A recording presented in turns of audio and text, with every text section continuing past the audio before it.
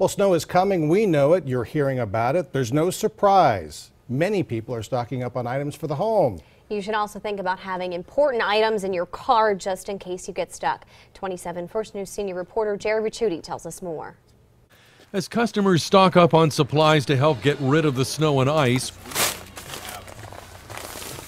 workers at the Kraus True Value store in North Lima say they've seen more people coming in this past week looking for those last-minute winter weather items. When you're anticipating a storm coming, you always want to make sure you have a few extra things in the car. While many will carry their cell phones, Kraus says you need to remember to keep them charged. If you don't have it charged up, make sure you have an extra charger in the car.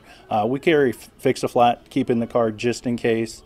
Your battery jumper cables, pair of gloves, water bottles. Other items could include extra clothing or blankets to stay warm if you become stuck. A good thing to recommend is kitty litter or a small bag of sand, so that if you do get stuck, you can use the kitty litter or sand to put under your tires to get traction and get out.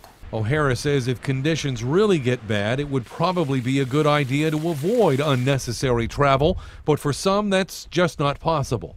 If you do need to travel, I would leave early, allow yourself extra time, and take your time, judge the road conditions. Something else to consider, carrying a small shovel you can keep in your trunk. The Krauses ordered extra weeks ago, but the weather never got bad enough to get customers interested. So we just did a 50% off sale for this coming weekend, and it was good timing. They may just be right.